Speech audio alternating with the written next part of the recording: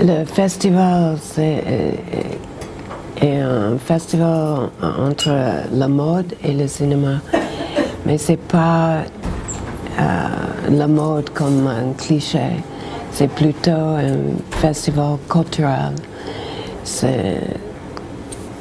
Il y a plein de choses, il y a l'art, musique, cinéma, masterclass. Ils donnent le court-métrage parce qu'il y a une compétition dans le festival. C'est une partie de le festival, c'est une compétition. Et c'est...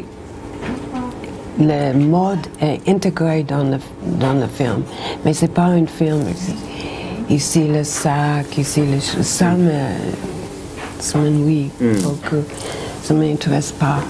Mais c'est plutôt storytelling que j'aime.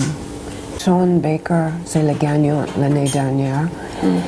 Et avant, j'ai toujours le grand réalisateur qui dans le masterclass, like Alejandro Jodorowsky, William Klein, Jerry Schatzberg, Mike Figgis, parce que ça c'est important parce que j'adore le cinéma. Parce que l'idée c'est de soutenir le réalisateur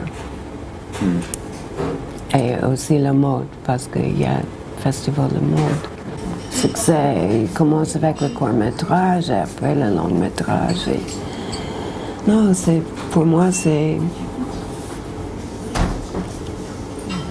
là la raison de faire un festival.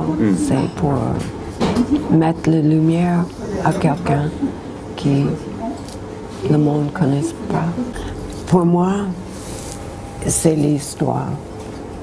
Et c'est pas l'équipement, c'est pas le matériel qui compte, c'est l'histoire.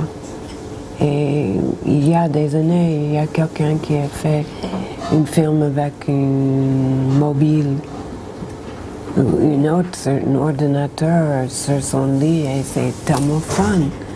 Parce que c'est pas de moyens qui comptent pour ça, c'est l'idée. Vous pouvez avoir tous les matériaux haut de gamme, mais faire rien à dire.